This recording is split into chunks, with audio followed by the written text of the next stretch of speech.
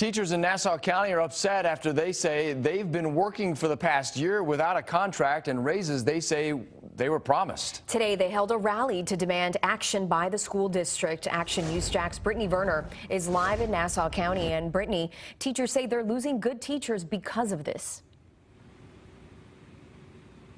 Teachers told me many educators are leaving the district at alarming rates, and it's taken a toll on morale.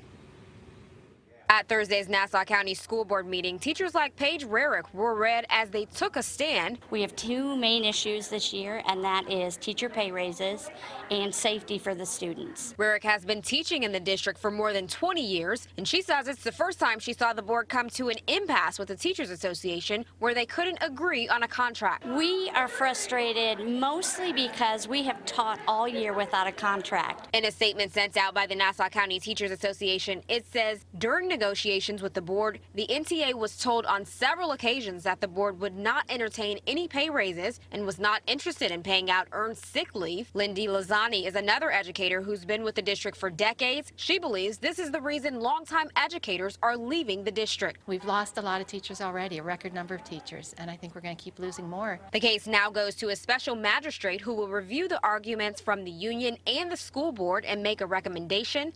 Teachers are hopeful this will help as they continue to stand firm on what they are asking for. I think we need to be paid what we're worth. The superintendent was not present in today's meeting, and since they are at an impasse, board members were not able to comment. In addition to pay, teachers also raised concerns about student safety, and we'll have more on that at 11. Reporting live in Nassau County, Brittany Werner, Fox 30, Action News Jax.